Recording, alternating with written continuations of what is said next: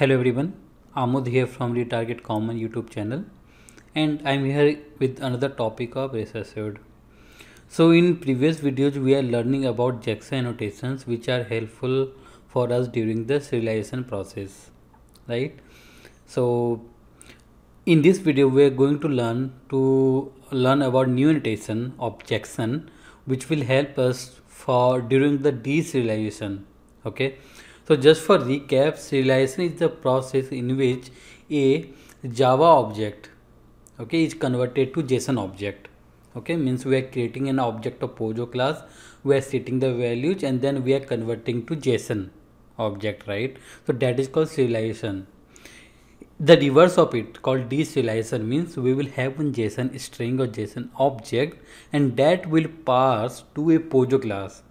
Okay, so that we can get the values or we can fetch the values out of that JSON, and that is one of the popular way in which we can extract the values from JSON response. Okay, so we are going to learn about a new annotation here.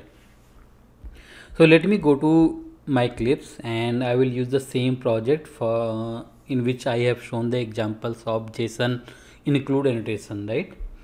So here we have one POJO called employee, right? And we have some of fields here like name, age, married, address and mobile number, and we have the proper getters and setters.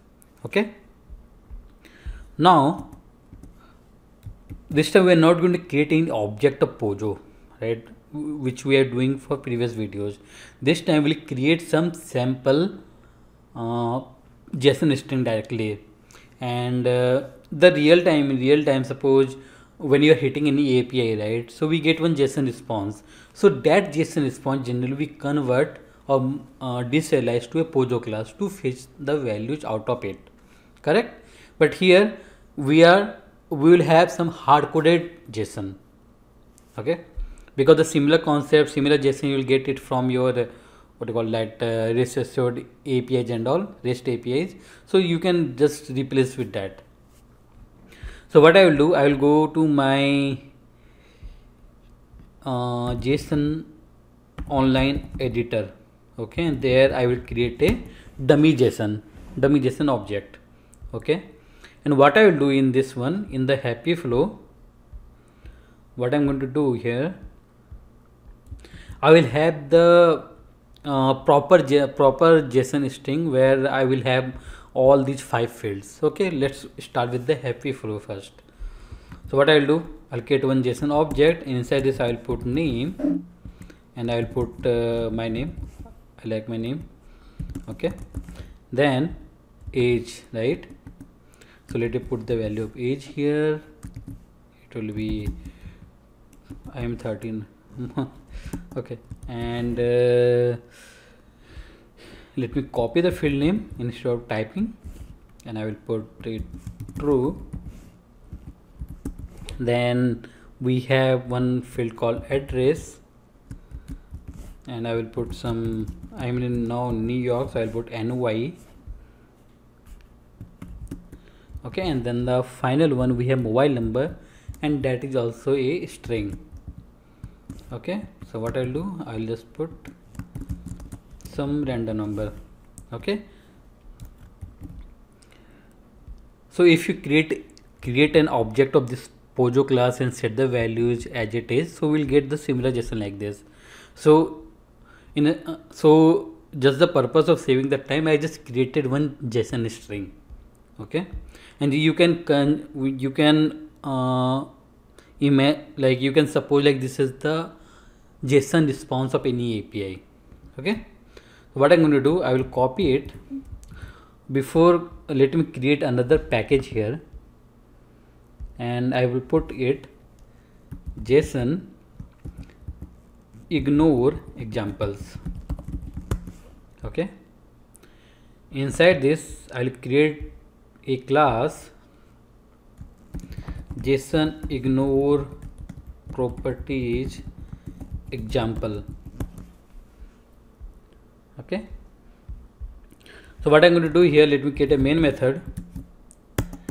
Let me store the JSON whatever we have created. okay, into a string variable. Okay, so suppose this is the JSON string or JSON object we get as a response from REST API.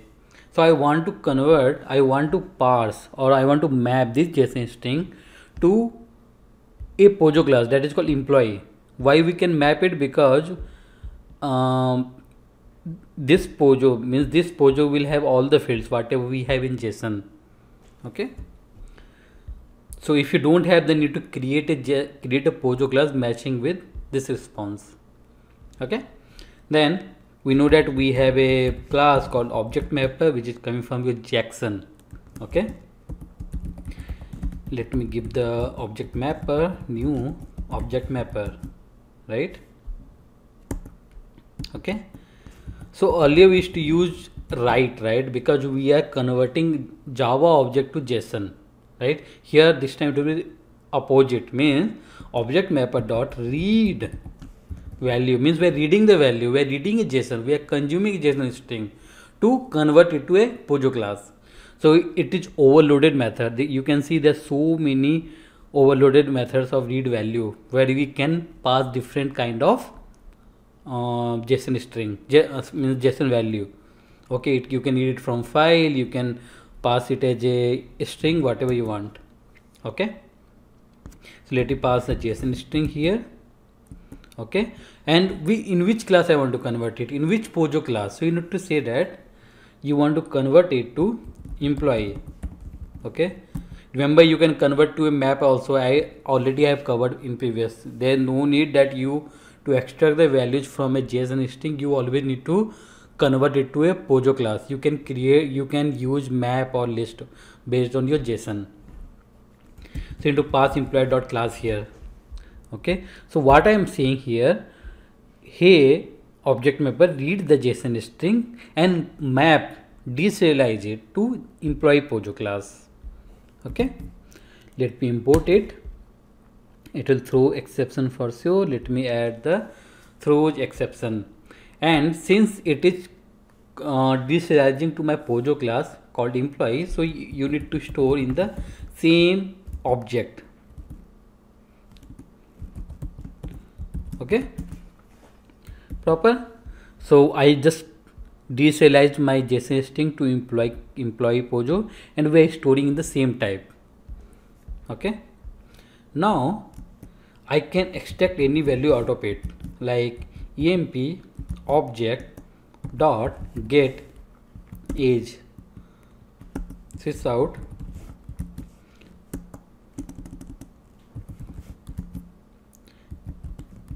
employee object dot get address. Let me copy and paste. Okay, so we put the age and address, then we have get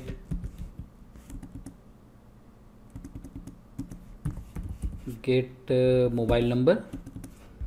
Okay, then what else? Get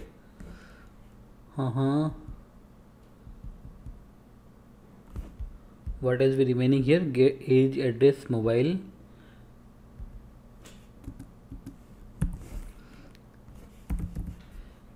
So why others are not coming here?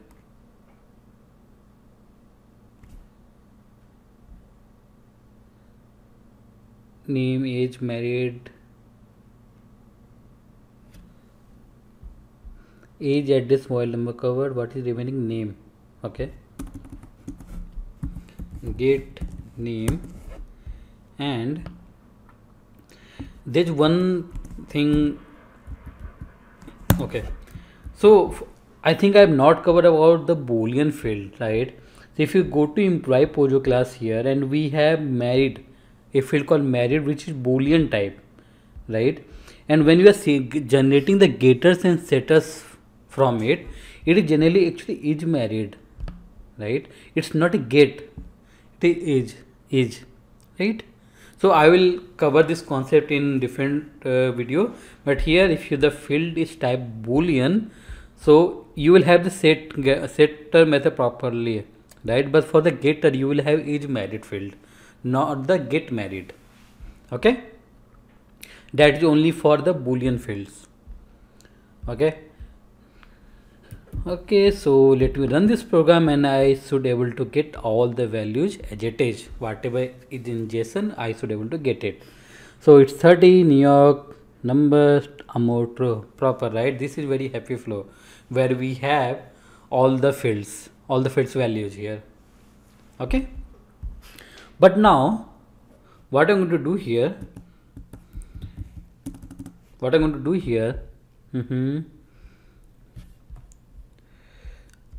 I'll do, I will simply remove some of the fields. Okay, let me remove all these three fields. Okay, so in the response we know, right, we can exclude the field if it is null or default values, right? So suppose when you hit the API you get the response, and in that response you have only two fields, name and age, right? What will happen if you try to parse it now? Let me put it here. Okay, so we have name and age only in the JSON string, but we try to get everything like address, mobile number and married, right? These values are not there in JSON. Then what will happen? Which value it will give me? Okay, so let me run and show you what will happen. So run a Java application and you can see it will not throw any error, but it will give you all the default values for the fields which are not part of your JSON string. Okay, making sense, because if it is not finding any values, it will simply set the default value. Okay, proper, perfect. So this is again one happy flow only where we are not setting the values for all the fields, so that's fine. But now the main concept comes, or main problems comes when we have extra fields. Okay, means suppose we have another field called here skills, right? And suppose I put it in Java here. So in this JSON string we have one field called skills. Okay, this skill is not part of your employee POJO. Okay, this is completely new field, or employee POJO class is not aware of the field called skills, right? So what will happen in this case? So let me copy this JSON, let me put it here. Okay, and run it. I cannot even use the getter method for the field skills, right? Why? Because I don't have that one. There's no property called skills in the employee class, and so we will not have any getters method or setters method for it. Okay, let me run the program and see the output. So any guess what will be the output? So we'll get the error, and that's why I am trying to covering the flow from happy flow, then little happy flow, and then negative flow here, right? So we can see the error, and let me show you what is the error. If you see here, like it's showing the exception thread main. Okay, unrecognized property exception. Okay, by the name you can understand like something is not recognized. Okay, so let me scroll to right and you can see unrecognized field skills. Okay, in the class called employee, which is POJO. Okay, not marked as ignorable. Okay, means we have a means the skill field is not present in the class employee and just not marked as ignorable. Okay, means we have not ignored this field as well, and it is also showing that I am aware of only 5 properties. You can see 5 known properties. What are the fields? What are the properties? Name, married, age, mobile number, address, because those are existing in my POJO class, but the field called skills is not part of my POJO. That's why it is showing the error. What we can do for this? For this, you need to go. You need to go and put one annotation here. Okay, so with that annotation called JSON ignore properties.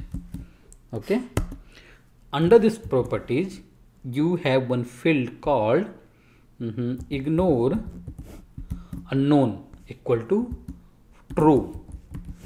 Okay, by default it is false. So if it finds while doing the deserialization, if you find any field which are unknown to you, okay, then you need to ignore that property. That is the meaning of this annotation with the value. If I run the program now, I should able to fetch the values easily and it will not throw any error. Okay, we can see we are getting the values.